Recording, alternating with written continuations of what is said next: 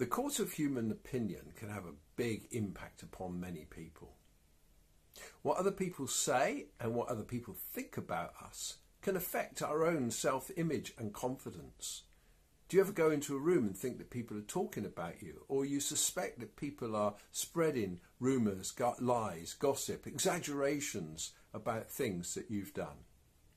David in Psalm 26 has experienced just this kind of thing within his court, within his family, within the circle of society. There have been conspiracies, there's rumours, there's all kinds of attempts to overthrow him. But David knows that he's maintained his integrity, and so he appeals to God. Vindicate me, O Lord, for I have walked in my integrity. I have trusted in the Lord without wavering. Prove me, O Lord, try me.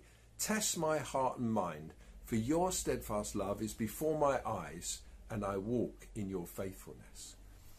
David knows he can appeal to God.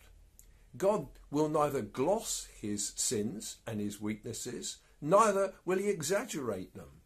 God will treat him with complete fairness and absolute honesty. And David knows that he's been able to appeal to God for grace where he has sinned, where he has slipped up, and that there's been mercy and loving kindness.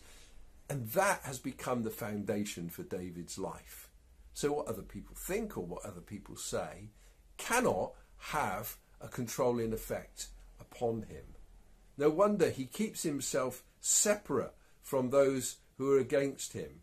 In verse 4, he speaks of men of falsehood, hypocrites, evildoers who assemble. He won't sit with people like that. Instead, he washes his hands in innocence and goes around the altar proclaiming aloud the Lord's wondrous deeds. Yeah, David knows that he's safe within the house of God and that he's safe with God. God knows his faults, his failings, but he's not against him, he's for him. In the New Testament, we find Paul has adopted exactly the same attitude. In 1 Corinthians 4, he says, "It's a very small thing that I should be judged by you or any human court.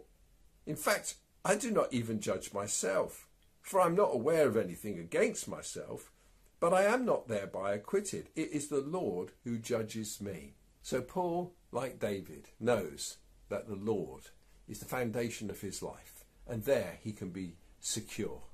As David sums up in the psalm, "As for me, I shall walk in my integrity. Redeem me and be gracious to me. My foot stands on level ground."